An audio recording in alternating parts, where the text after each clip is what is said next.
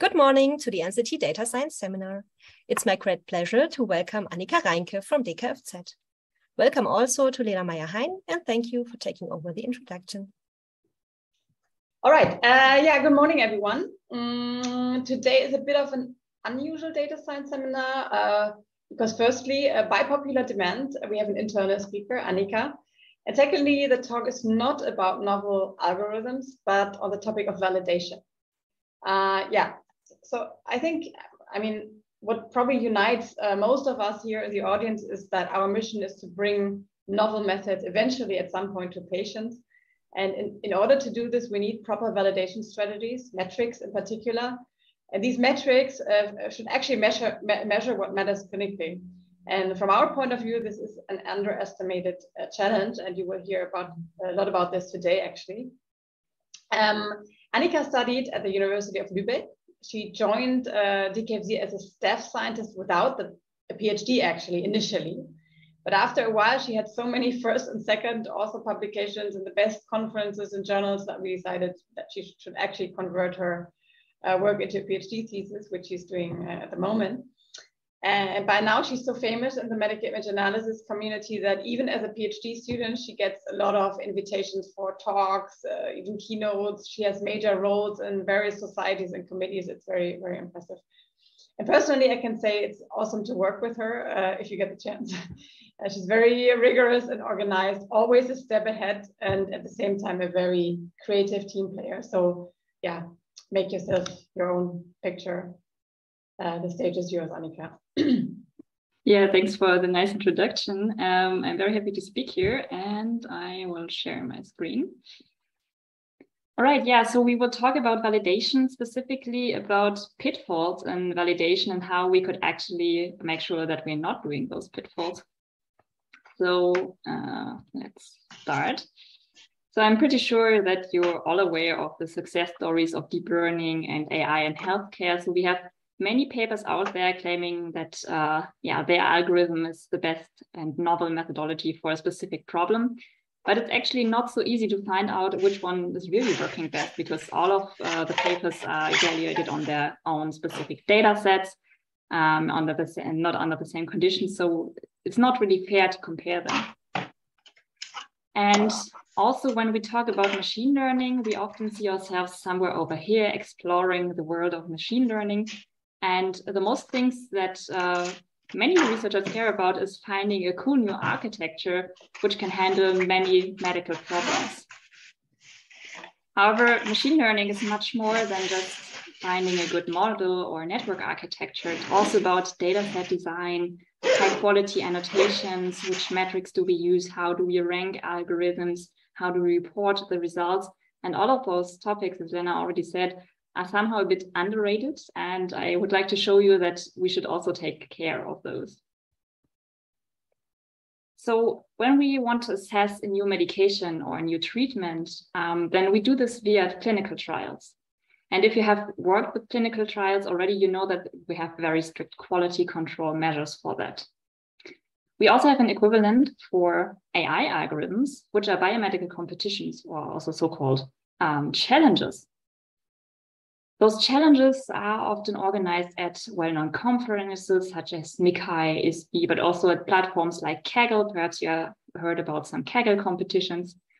And the reasoning behind those challenges is that people are competing against each other under the exact same conditions. So they're using the same data sets, have the same submission policies and all those things.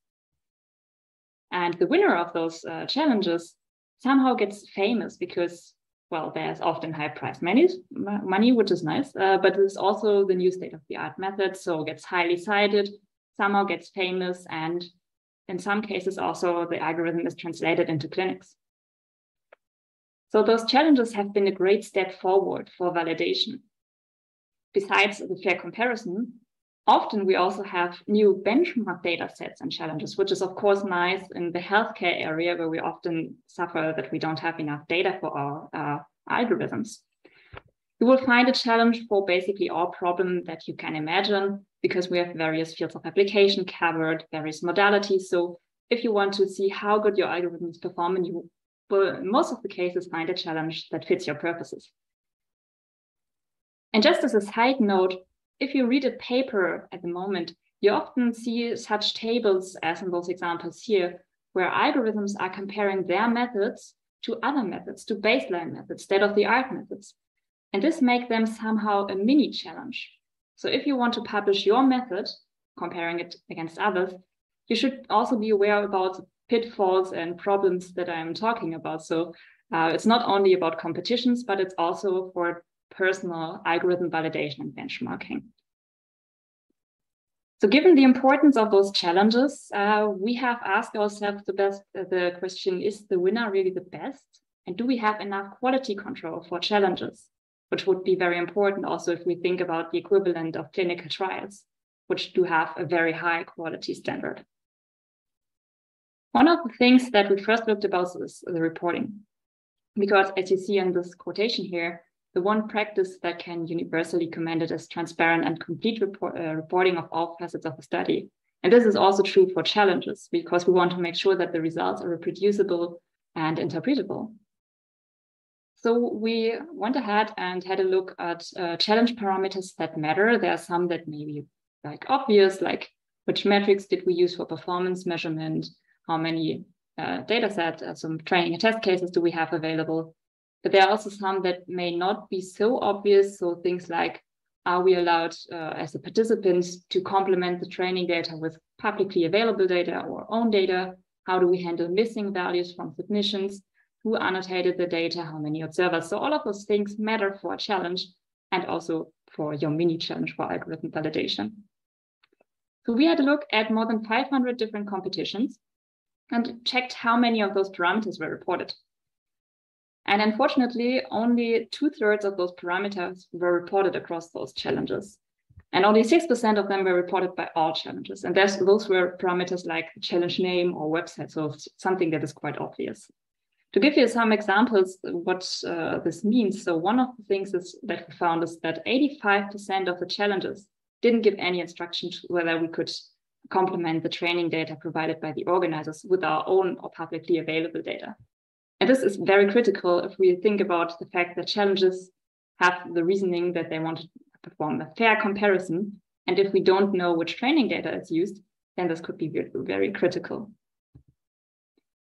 Further, in 66% of the tasks, there was no description on how the reference or the gold standard annotation was performed. This is also quite critical. The algorithms can only perform as good as the reference will be. And if we don't have high quality data, then our algorithms also cannot predict something meaningful.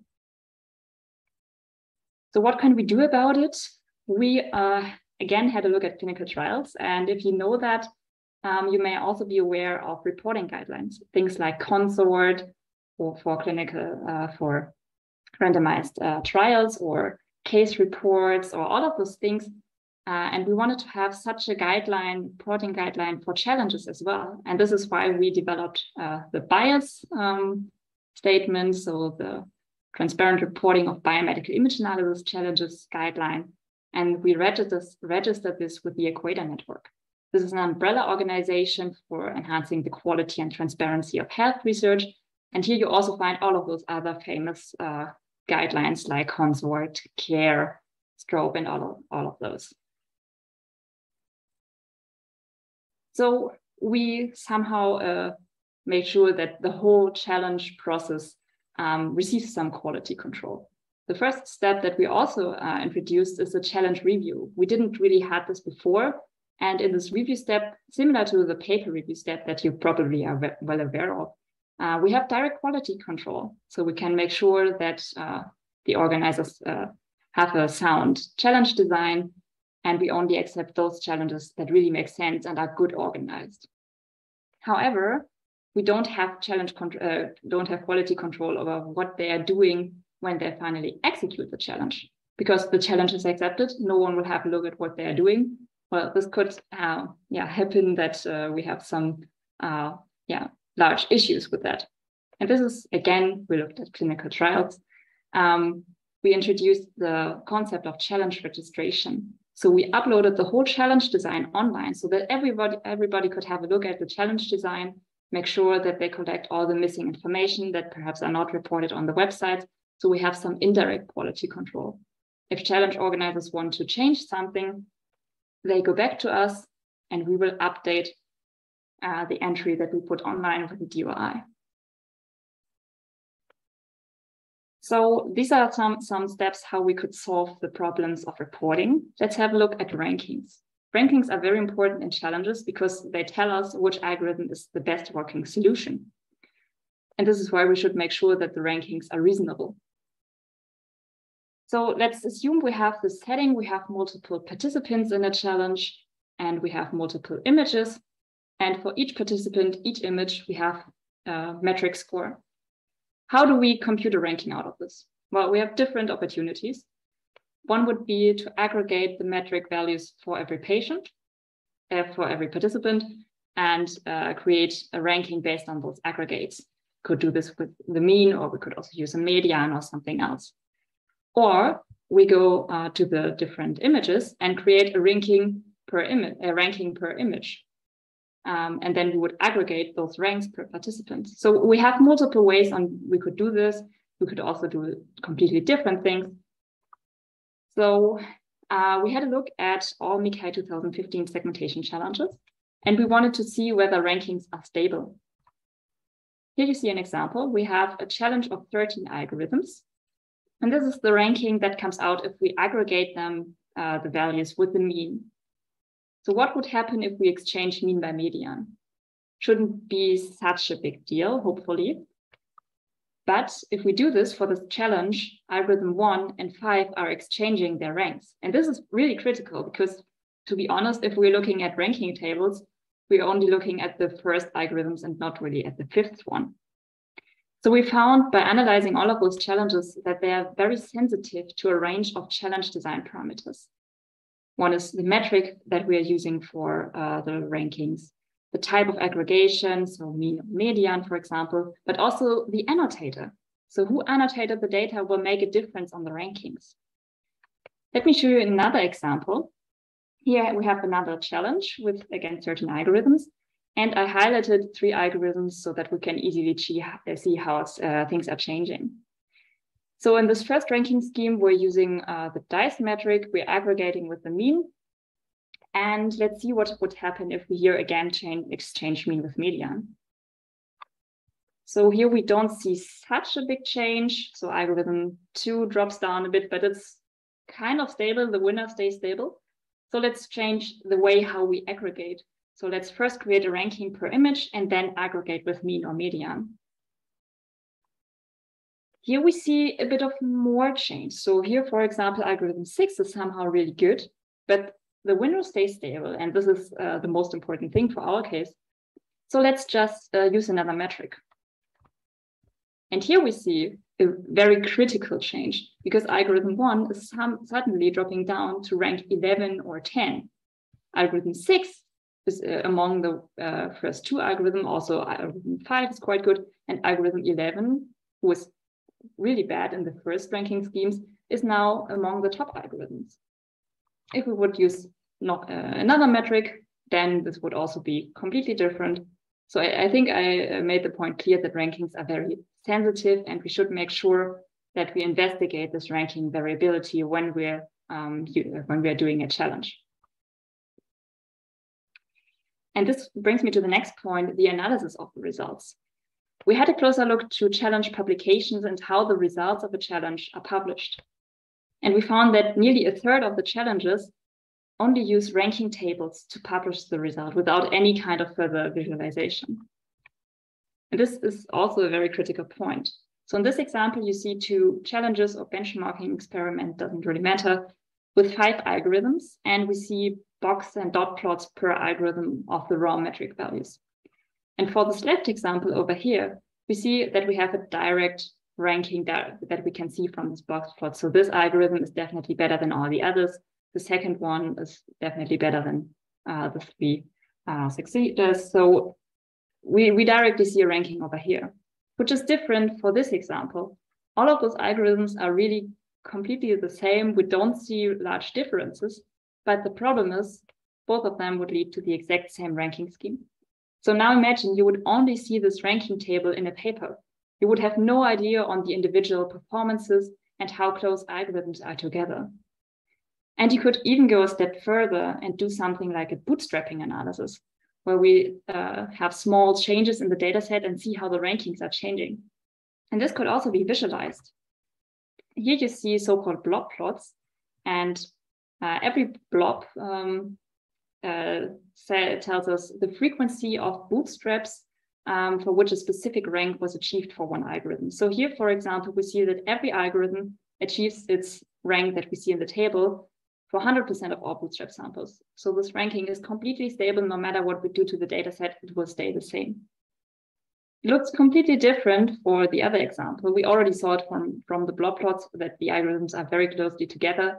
And from those plots here, we see that every algorithm will achieve every rank at some point. So this ranking is completely unstable, and we should really carefully interpret this.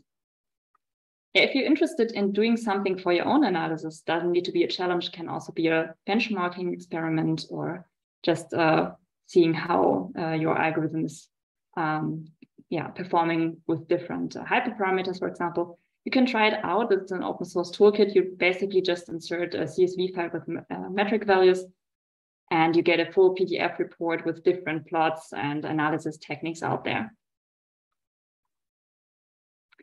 Let's talk about metrics.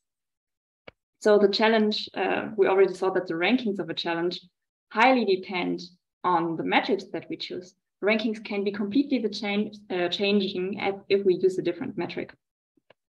So we want to have a closer look into this topic, and most of the challenges, most of the metrics that we are using rely on the so-called confusion metrics that we can see here and the cardinalities. So let me show you an example. No, okay. So let's suppose we want to classify images into whether it's a penguin or not. And all images that are showing a penguin, and we're also predicting it as such, this would be true positives. If we say it's no penguin, although it is, then we would have a false negative. All the images that are other animals, and we're also predicting it as such, these are true negatives. And if we have something else and we say it's a penguin, this would be a false positive. We could also do this cardinalities not only at image level, which would be an image level classification. We could also do this at pixel level, for example, as we see here in those three examples. This would be a semantic segmentation. If we do a classification at object level, we would have an object detection problem.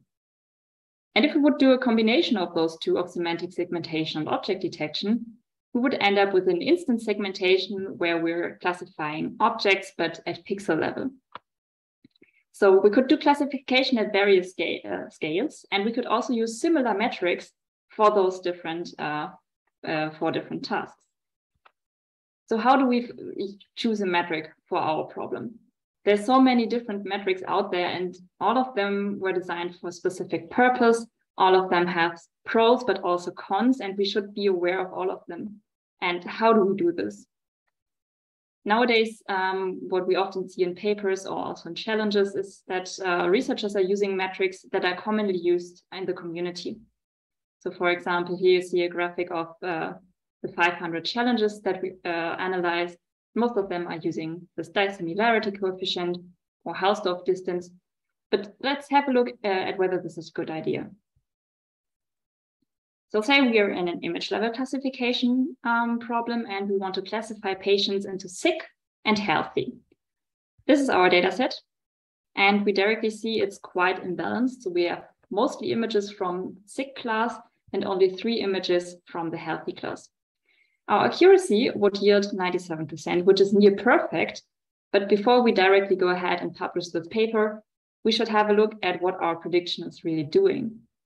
And this is what it's doing. It's doing a majority vote. It's just always saying that someone is sick, because in most of the cases from the training data set, this will be true.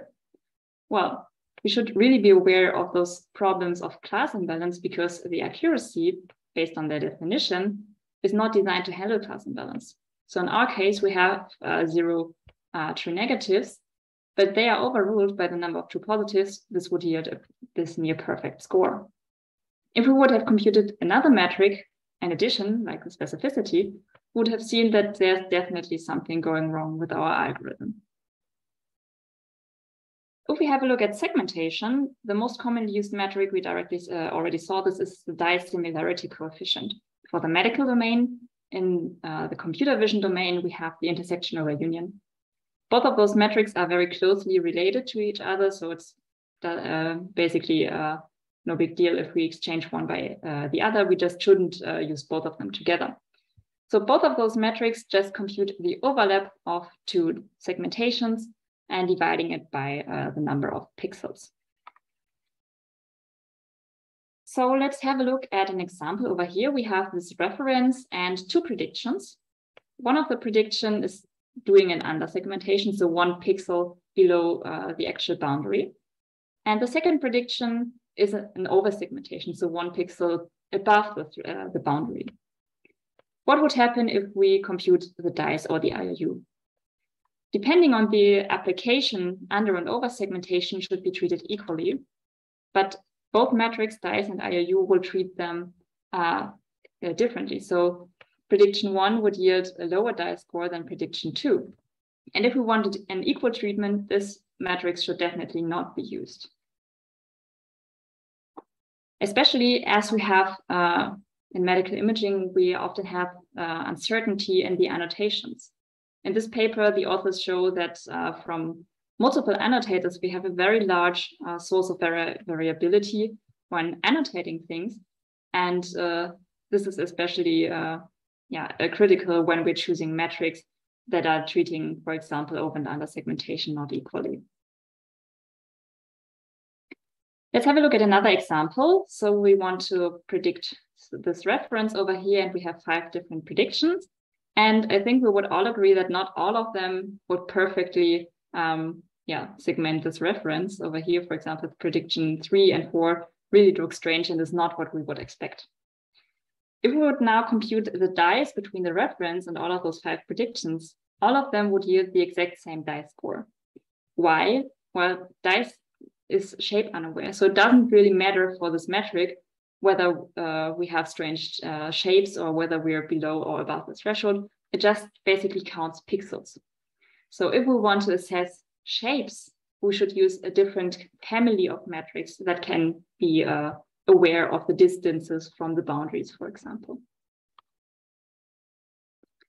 Often problems arise from phrasing the problem in a wrong way. We should always keep in mind what we actually want to assess in the end. In this example, our desired reference would be an instance segmentation. So we want to distinguish between those 2 instances. And think of an example of cell segmentation, where we have many cells in an image, and there you often face the problem that cells are touching or overlapping. As we see in this example, those 2 instances are very close together.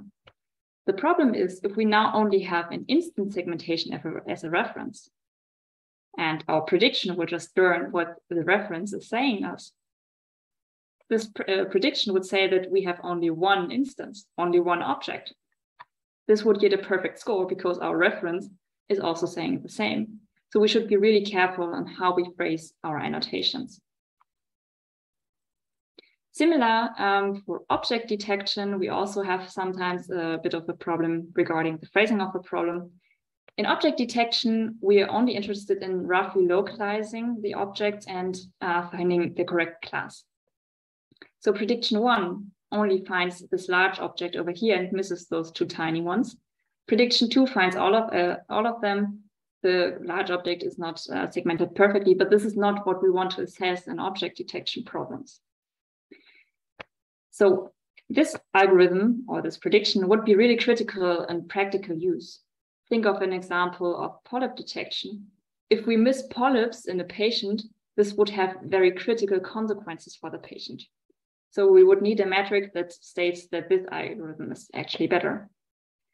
For object detection, we often see this also in popular challenges that the dice at pixel level is used for validation. But the dice will tell us that this prediction is actually better, although it is not solving the task.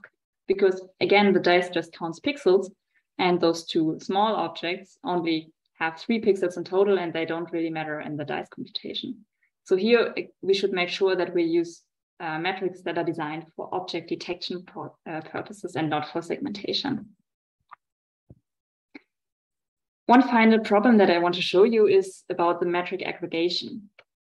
So as I showed you for the rankings, we somehow need to aggregate values, and we should take care of how we do this, not only for the rankings, but also for reporting the values. And in medical imaging, we often face the problem of hierarchical data. For example, we have data from many hospitals, from different devices, from different patients. And here you see an example that every patient has a different number of images. For example, patient 1 has 100 images. For patient 3 and 4, we only have 20. So we have an imbalance of the number of images. If we would just compute the average DICE score over all of those images, we would yield a DICE score of 0.8, which is quite good. But this is not what we should do. We should compute the DICE value per patient, so the average DICE value or another aggregate. And here we directly see that patient 1 yields a very high DICE score, and all the others are much lower, besides from patient 5. So if we would then aggregate over those aggregates, we would yield a hierarchical average of the DICE of 0.5, which is quite better, reflecting what we're actually having, because we have 3 patients with quite low DICE values. So I showed you some problems, and we also collected many more in our picture story of metrics. So if you're interested in problems, feel free to check. Uncovering problems is good, but solving them is better. And this is why we founded the Metrics Reloaded Consortium. Perhaps you see the reference to the Matrix movie.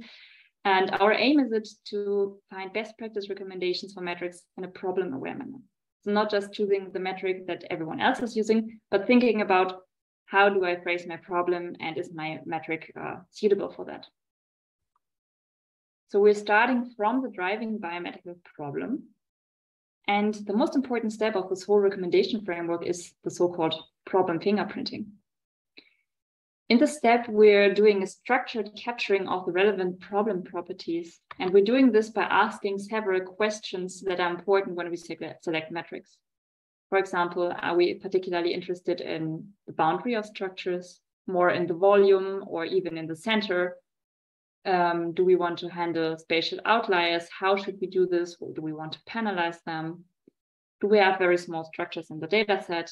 Are those structures overlapping or touching? Do we have class imbalance? Do we have hierarchical data? All of those things really matter when we want to pick metrics, and the problem fingerprint will help us in doing so. Here you see an overview of the whole metric recommendation framework. So this is based on like in a decision tree fashion. We have a main graph that we see here, and we have different sub-processes denoted with this plus symbol. So don't worry, we will go into a few examples in a second, so you don't need to read everything. But just one note, it's designed for the 4 problem categories that I showed you before, for image level classification, object detection, instant segmentation, and semantic segmentation, because they are very closely related, because all of them are doing classification at different scales, and also the metrics are quite similar across them. So let's have a look at an example. Say we want to do an image level classification. More specifically, we're interested in dermoscopic images, and we want to do a disease classification. So we have, for example, such an input over here, and the requested output would be something like this, where we're giving some probabilities on the different diseases that may occur. Here you see the traversal through the primary path, so the diagram that I showed you before. And we have different steps that we go through. So first, we make sure that we have the correct problem category, just to make sure that we are avoiding those problems where we inappropriately phrase the problem. So we have an image level classification. Then we generate a problem fingerprint, and all of those steps that follow will be based on this fingerprint. So first, we select multi-class counting metrics. Counting metrics are all those metrics that rely on the confusion matrix. So for example, this multi-class metrics, the specific thing about them is that they don't rely on the definition of a positive and a negative class. If you remember the example from before where we wanted to classify patients into sick and healthy, we said that sick class is positive and healthy would be negative. So those multi-class metrics that don't care about those things, and they rely on all cardinalities of the confusion matrix. If we have predicted class scores available, so those probabilities that we see here, we can go ahead and select a multi-threshold metric. Multi-threshold metrics operate on different thresholds, so we're not selecting one cutoff value to define the confusion matrix, but we're operating on multiple of them. And those multi-threshold metrics are curve-based. So for example, the area under the ROC curve or area under the precision recall curve, those are the metrics that we call multi-threshold metrics. Then we can also select per class counting metrics. Counting metrics, again, those are those metrics relying on the confusion matrix. And the per class counting metrics mean the metrics that rely on the definition of a positive and a negative class. Yeah, and for all of the recommendations, we rely on the fingerprint, which is always shown by this fingerprint symbol over here. And each fingerprint has a specific number. So let's zoom into it a little bit and see how this actually looks like.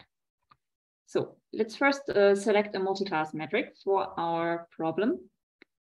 The first question is whether we have a predefined cutoff value on the predicted class score. So do we have already a value where we say, okay, we want to have true positive or positives at a value of 0.5, for example. And yes, we say in our example, we have something like this. Then the next question would be, do we need to compensate of unequal class frequencies? So for example, we have balanced data. Is our data reflecting the real data? Yes, we want to have something like this. Do we need an unequal handling of class confusions? This means, do we need to unequally handle false positives and false negatives? Depending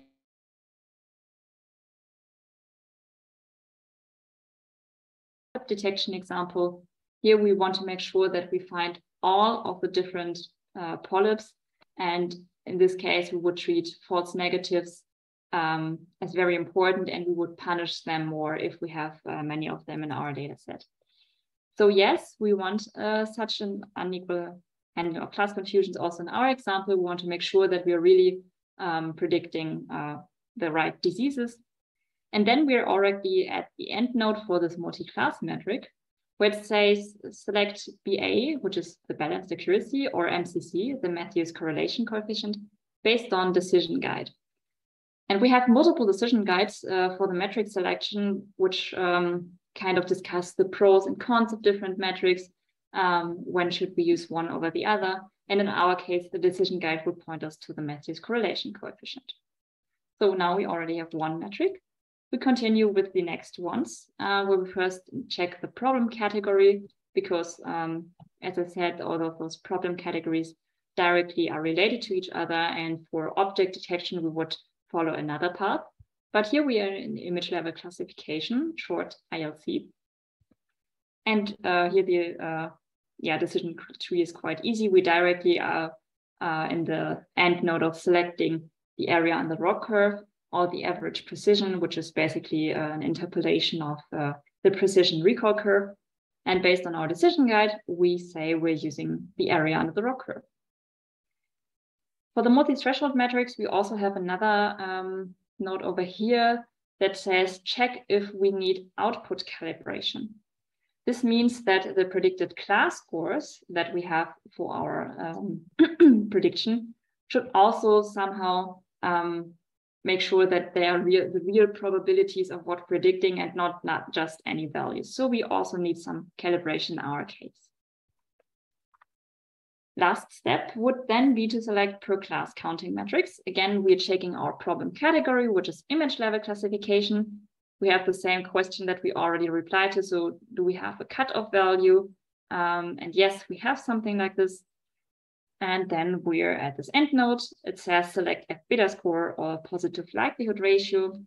Based on the decision guide, we're using this positive likelihood ratio. And these are our three metrics that we're recommending for this problem of disease classification and dermoscopic images.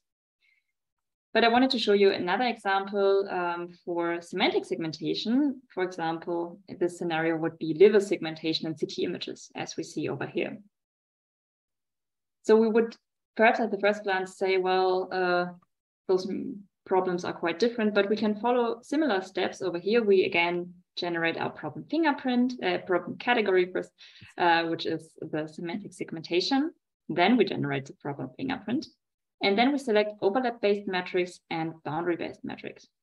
Overlap-based metrics is just a way how we call counting metrics for segmentation problems. And those are metrics like the DICE and the IOU. Boundary-based metrics are the metrics that can take care of shape unawareness, for example, because they're measuring the distance between one boundary to the other. We also can select metrics that are specific to our application and do some aggregation steps. So let's zoom in and see how it looks like for segmentation. First, we want to select the overlap-based metrics, where we again check for the problem category. This is semantic segmentation. And then we check if we need an overlap-based metric. In most of the cases, we argue yes. We have a few exclusion criteria, but it just makes sense to measure the overlap between two segmentations. So yes, we need an overlap-based metric, and continue to the next question, where we're asking if we're exclusively interested in the center line of structures. In our case, we're not. This would be interesting for problems where we have tubular structures, things like airway trees or vessels. But in our case, we have a large organ, and so we're not interested in a center line. We asked whether we want an unequal handling of class confusions. This is the same question that we saw previously. So do we want an unequal handling of false positives and negatives? In segmentation, this would mean, do we want to unequally handle over-segmentation and under-segmentation? In our case, we don't want to do this. Both of them should be equally treated. And then we're in the end node, where the decision guide will tell us the decision between DICE and IOU is more a question of communities. They are so closely related in a mathematical sense, and medical community is favoring the DICE. But we already saw DICE comes with several limitations, so we need another metric that can compensate those problems. And this is why we're selecting boundary-based metrics. Again, we check if we need such a metric. For example, we're interested in boundaries, so yes, we need such a metric. The next question is then, do we want to compensate annotation imprecisions? I already showed you that we often have interrater variability in medical imaging, and there are metrics that can compensate for those. So let's suppose in our example, we have some interrater variability, and we don't want to punish our algorithms for things where the experts also not agreeing. And this is why we're selecting the normalized surface distance, the NSD. And this metric comes with another parameter where we can handle how much distance are we tolerating from the boundaries. And everything within that distance would be counted as true positives and would be okay to be in this tolerated distance. We could either end here, or we could think whether we need to select some property-related metrics. For liver segmentation, for example, we often just want to simply see how large is the volume of our liver. This is especially interesting for the clinicians, and this is why we're just adding an application-specific metric for the volume, which would, for example, be the absolute volume difference or the volume similarity. We would then follow metric application steps, which would be some recommendations regarding the aggregation of results. For example, what I showed you before with respect to the hierarchical data, and then we're at the end of this scenario over here. Yeah, and we wanted to instantiate this whole recommendation framework for different use cases from the biomedical domain, because we think it makes it just more graspable for everyone, and to make sure perhaps we are already collected your biomedical use case. So I showed you the concrete path for the first two, but we also have this for object detection, for polyp detection and colonoscopy videos with a predefined sensitivity that we want to reach, and also for cell nuclei instance segmentation from microscopy. where we then have concrete recommendations and also images that you saw before where we directly instantiate the problem fingerprint. But we would be very happy if you could help us, because we want to have as many different use cases covered as possible. And we have a survey for this. And perhaps, Doreen, you can collect the links, thank you, and send it in the chat. If you want to give some feedback on what I have told you about this whole recommendation framework, if you're saying, well, this metric is missing, or I don't want to use this metric, please let us know. You also have the possibility to just give one-click feedback, and you can also say which scenarios should we cover. So use cases that you want to see for the problems of image level classification, semantic segmentation, object detection, instant segmentation. This would be really great. We would be very happy for this. And also, if you want to check out our paper, feel free to do so. But this paper is very long and quite difficult to understand. And this is why we're also currently in parallel are working on a web-based tool that makes it easier to use and just guides the user through the different questions of the problem fingerprint. And we hope to release this quite soon so that you can directly start on your metric recommendations. Yeah, and with this, I would like to thank you for your attention, and I'm very happy to discuss your metric problems and your questions. Thank you. Yeah, Annika, thank you for this great talk.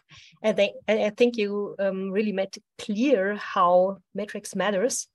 And now you have the great opportunity to ask plenty of questions. You can raise your hand or use the chat function. Feel free to do so. I think the audience. This is to the audience. It's maybe not only about questions, but it's also fine if you have comments. If you want to encourage us to integrate something more in the framework, consider more aspects that we haven't covered. Anything really is welcome. But there's a question now. Yeah, hi. First of all, thanks for the great talk. It was really great. I really wanted to participate when I saw Lena's Twitter post, because that 101-page PDF is a bit intimidating. It's on my agenda. I want to read it, but it's really hard to get through it. So I'm happy to have gotten an overview from you, and great talk, really. And then I had a question which you answered in that very last slide, whether there is an interactive tool that helps you huddle through this sort of. And this web-based tool, what is the ETA on this roughly? Like, when do you think will this be available? Yeah, so we're working together with some designers to make it more beautiful and good to use. So we're currently in the phase where we're collecting community feedback on the framework. And of course, it always depends a bit, but we hope to publish this before summer. So before the summer break. The web-based tool even? Yes. Oh, cool. Wow, that's earlier than I was hoping for. That's great. Cool. The beta version, though, the one without the whole design, fancy stuff. Beta version. Of course, yeah, sure. And then a bit naive question: is there something like a safe bet? Because I saw what you did for segmentation, and sort of the community has been converging towards using DICE and some form of surface distance, Hausdorff distance, or normalized surface distance or something. And that was sort of a natural convergence of the community towards that. And it's something like a safe bet. If you use the two, then you're kind of safe in most scenarios. Is there something like that for the different categories of problems that you discussed today, classification versus segmentation or something? Or is that, from your experience, it's not really an open question, is that from your experience really dangerous? Yeah, like to have a normal set of 2 or 3 metrics to have? As you see from here, we don't have like hundreds of metrics in here. It's not like you could use you have so many different possibilities.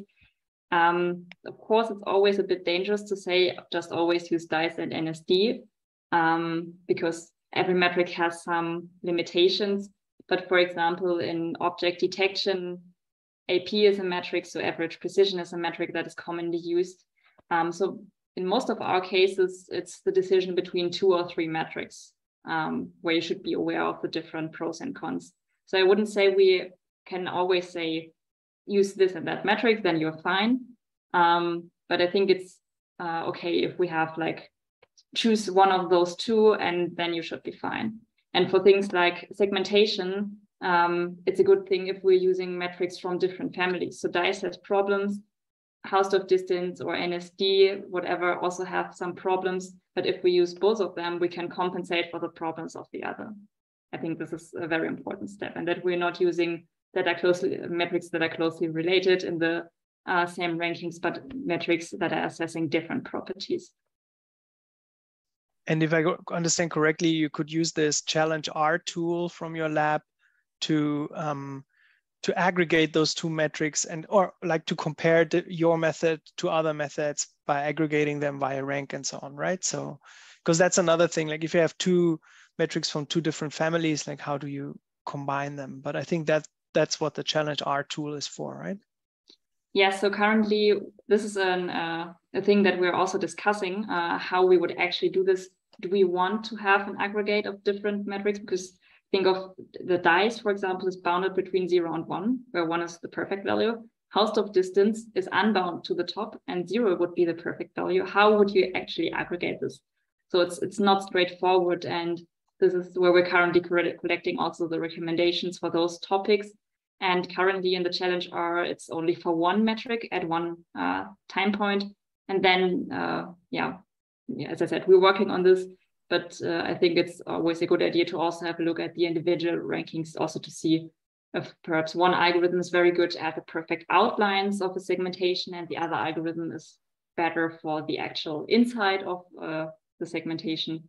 And it's also interesting to get insights from that point of view. But maybe as a spoiler, so one way to do it is to basically merge at the ranking level. So especially when you have two rankings, then you can do a so-called consensus ranking, for example, which statistically finds the best ranking given the two available rankings. But this is currently under discussion, as Annika says, and you will hear more later. But if you need a keyword, consensus ranking would be one. Cool. Super valuable work and great talk. Thank you very much. Thank you. So thank you. We have another raised hand. It's Florian Heil. It's your turn. Yeah, thank you, Annika. Very, very nice talk. My question goes a bit, so you looked mainly, as far as I understood, at algorithms per se. So I'm working for the Galaxy and the GHGA. So my question goes a bit into a more complex topic in benchmarking of pipelines. Have you looked into this as well? And is this applicable, what you have done to pipelines? Could you shortly clarify what kind of pipelines do you mean? Data analysis pipeline. So let's say you have single cell RNA-seq data, and so you're not looking only at one algorithm, but maybe let's say you want to again identify the clustering of these cells, but obviously you connect a mapping algorithm and also a clustering algorithm and so on. And so at the end, you have a connection of different tools, algorithms, which at the end contribute each individually to a result, right? So have you looked at that? Not directly, but I think depending on what is the output of this data pipeline, it could be applicable, because what this framework is only looking at the outputs. So it doesn't really care of which kind of algorithm we're using, whether it's this architecture or another one.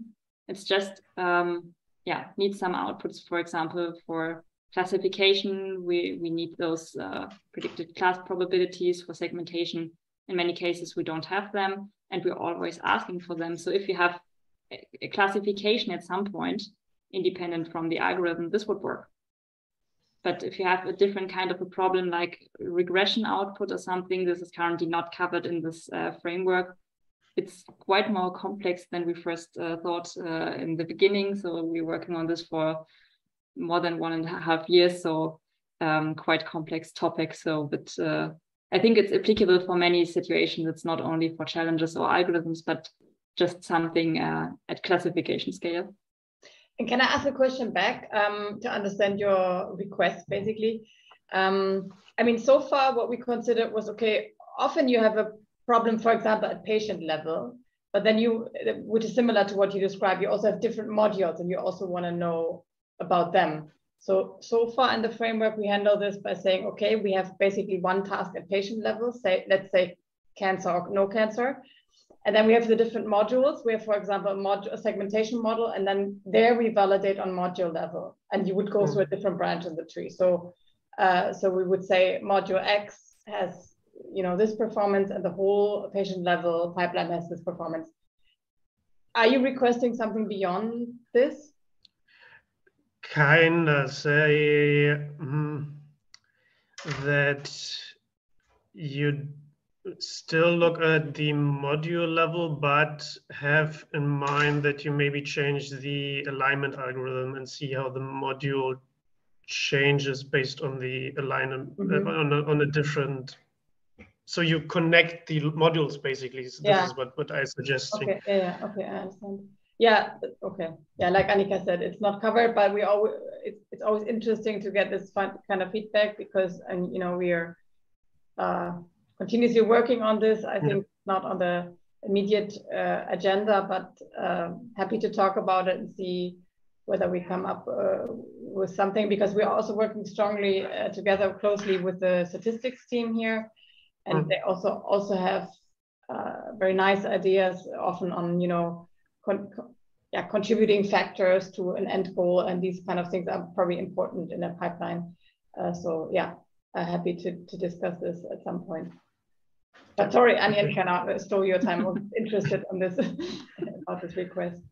No, but that's very interesting. Currently, we have also suggesting if you have a problem that is compiled of multiple problems, then just use different recommendations for every sub-problem. But it would also be nice to have something like this covered. Yeah. Okay. Yeah. Thank you very much. Nice work. Very interesting talk. Thank you. Thank you.